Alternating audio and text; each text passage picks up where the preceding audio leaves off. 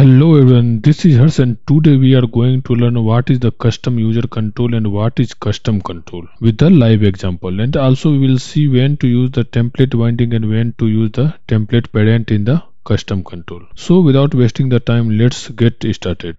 What is custom control? Custom control refers to a control that is created from scratch by writing code that defines its behavior and appearance. Custom control are typically more complex than other controls and are used when you need a control that does not exist in WPF framework. What is custom user control? Custom user control, on the other hand, is a control that is created by combining existing controls. This means that you can use custom user control to create new controls that are made up of other controls. What is the difference between the custom control and custom user control? Custom control provides more control over the control's behavior and appearance, while custom user control is more limited. Custom control are used when you need to create a control that is not available in the WPF framework, while custom user control is used when you need to create a control that is made up of other controls. A custom control in WPF is reusable control that can be used across multiple projects. It is created by inheriting from the control class and can include custom logic, styles, and templates to define its behavior and appearance. A custom user control, on the other hand, is created by inheriting from the user control class. It provides a convenient way to wrap existing control into a reusable package so you can use control in multiple places in your application. Custom controls are typically created when you need to provide a unique user interface that is not provided by an existing control. Custom user controls are typically used when you need to create a composite control that is composed of other control. Custom control does not have a code behind file. It is also known as lookless control. This is because the custom control implementation is decoupled from the control visual declaration. Custom user control has its own code behind file where you can write code to interact with the controls in user control. Now we will see the practical example. Here I will add one project. We can select this WPF application. Okay, and click on next, and here I will say custom controls. Okay, I will click on next and create it. Now here I will delete this, and also I will delete this one. Now here I will add one user control. Means we are going to create a custom user control.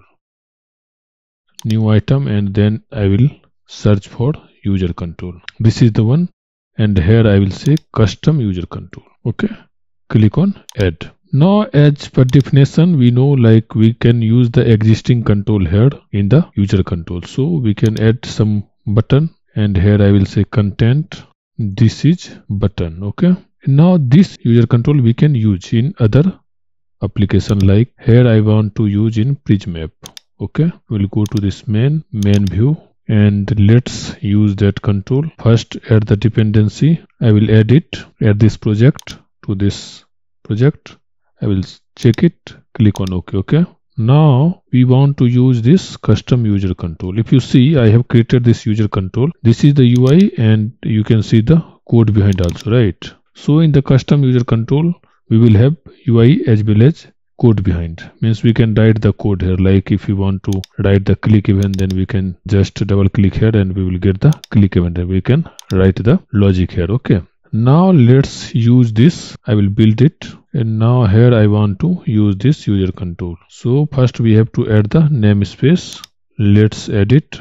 I will say XMLNS custom equal to custom controls. Okay, now using this we can use that user control. Okay, let's add it. I will say custom and then custom user control. Okay, now let's run it. You can see this is button, which is the user control, right? And if you see here, this control is extended from user control, right? Now we will see how to create the custom control. So I will add new item here, and here I will search for custom. This is custom control. I will select it. I will keep the name as custom control itself, and I will click on add. Okay, now if you observe here, when we created this custom control, one folder is created, themes, inside that we will have the generic.xml file where we can define our UI. But if you see here, we have only class, right? We don't have any UI. We will not able to see the UI for the custom control. Okay, and if you go here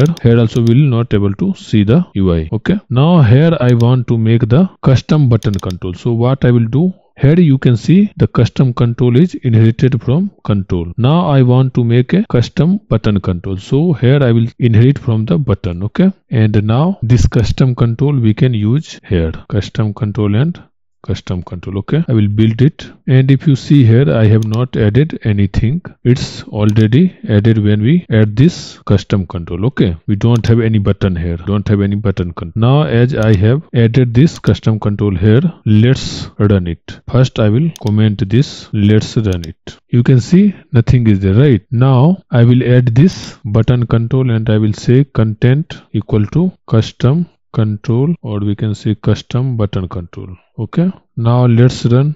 You can see the button here, right? But we don't have click event here.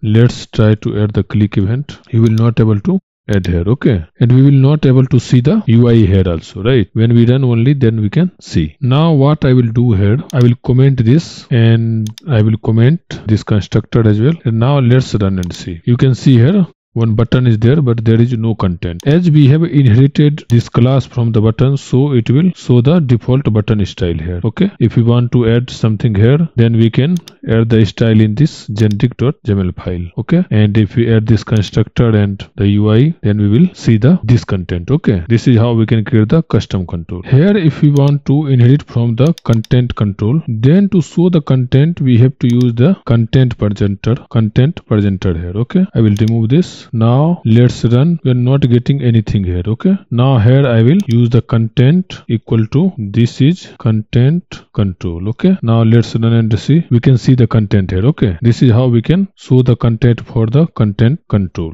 Okay, now we will see the binding part, like how to bind the custom user control or custom control. Okay, so for that I will create one property in the main view model. Here I will say prop, and here I will say string and then user control. Okay, user control content. Okay, and one more property I will create for custom control. Okay, custom control. Okay, custom control content. Okay, and now here I will call this set property method. I will replace this and this. Okay, now in the custom user control I want to bind the button content. So to bind it, we have to create the dependency property for this, then we can bind it from here. Okay, so here I will create one dependency property. Okay, and I will say button content. Okay, here I will say this, or here we can say this name custom user control here, and here I will set the string value as string.empty.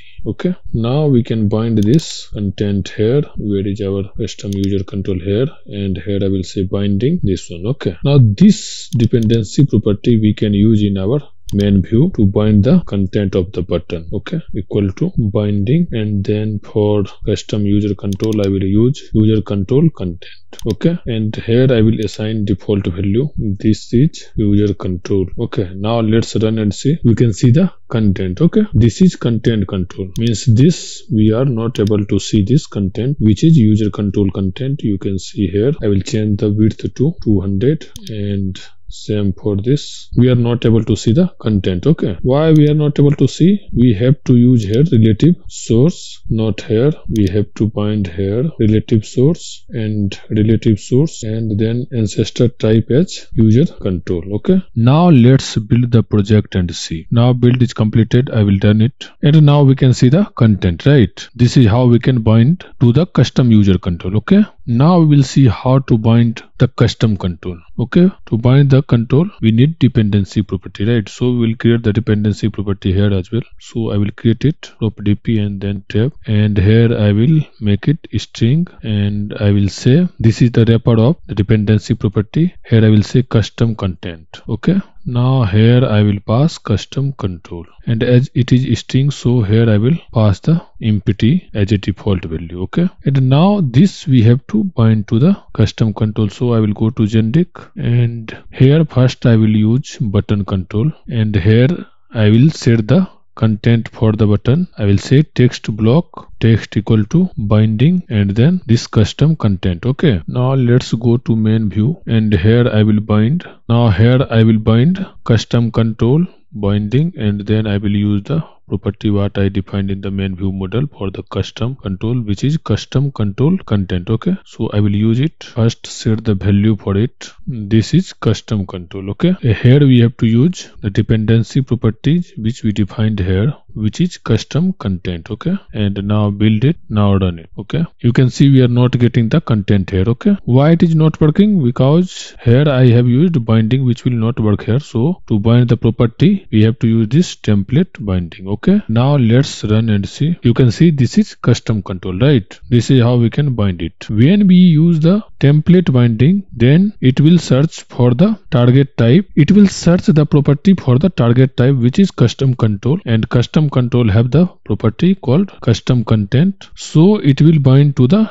text. Like when we bind here this custom content, then it will go to this custom content of this custom control and bind to that value. But there is one disadvantage of using this template binding, because we want to use two-way binding, then it will not work. Let's see. Here I will change text block to text box. Okay, and now I will add the breakpoint here. Okay, now let's run. This is here. Now I want to delete this, but if you see this is not updated, right? So what is the fix for it? To fix it we have to use the TemplateParent, okay, which supports two-way binding. Okay, here I will use like this binding, then relative source, and then here I will say select mode and then TemplateParent. Okay, now let's build it. Now let's run it. Now I want to remove it. Now click outside. It is not updating that property, right? Let's see what is the issue here. Okay, here I will set the mode as two-way. Now let's run and see. Now I will try to remove this text from here. Click outside. Now you can see it called the setter, so it will update this content. Okay,